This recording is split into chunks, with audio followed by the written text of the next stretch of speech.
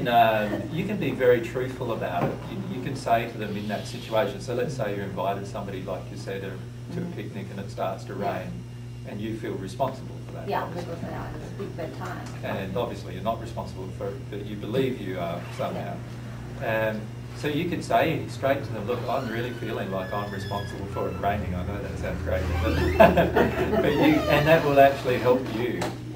Speaking the truth to yourself will help you out access the underlying fears and help you out access the underlying emotions. The key for you is to just live in truth. You know, most of the time, most of us struggle with just being open and truthful, don't we? Like, how do you really feel today? Oh, I'm good. But I know. But are you really good today? You know what I mean? Like, what is the real feeling? And there's a feeling that we often have within us that nobody really wants to know our real feelings.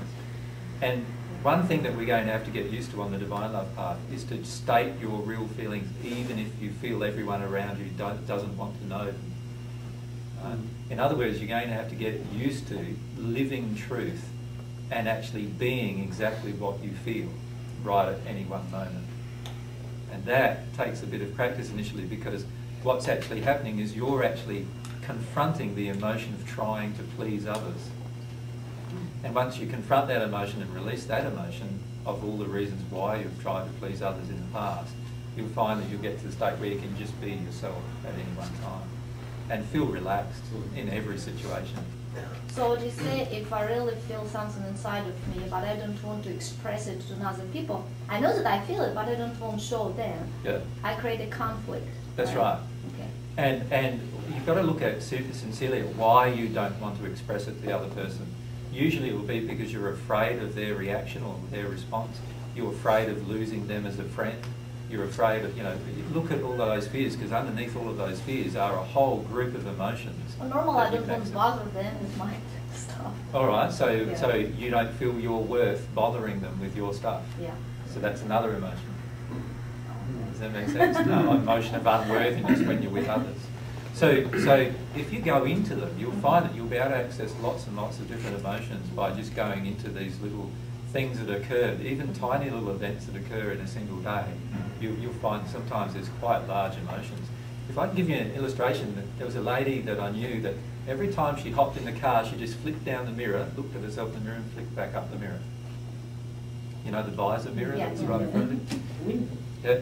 And every single moment she hopped in the car, she did that. So she could spend an hour in front of the mirror doing her makeup and everything else, and she'd walk out into the car, and the first thing she would do is flick down the mirror in the car and flip it back up again. Now that sounds like a really innocent action.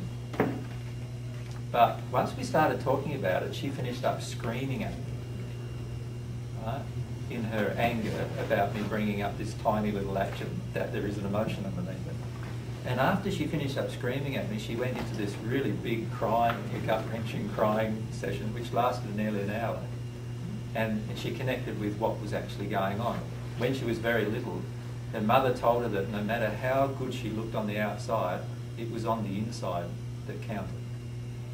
And the implication from her mother was that she was never going to look good on the inside. And that's how she felt. She felt in the inside of her, she felt that she never looked good. Even though she's a pretty woman, she never looked good. That's how she felt on the inside. And just that flicking down of the visor and flicking it back up again, it was a way of accessing that emotion.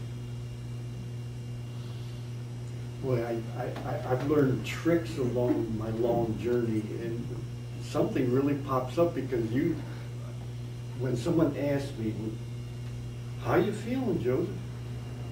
Well, do you have about 10 minutes? I want to tell you how I really feel. No, I really don't have time. So the best don't answer, So, but that's actually a method of me diffusing it. The main reason why I ask people now how they feel is because I know how they feel already, because I can feel it from them.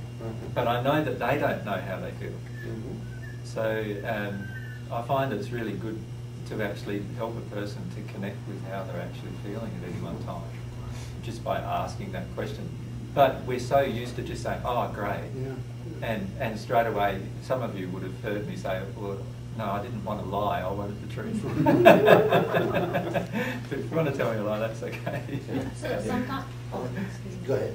Sometimes I'm talking to somebody and like, how are you doing? And I see this person does do really good, but they're like, it's fine, it's okay.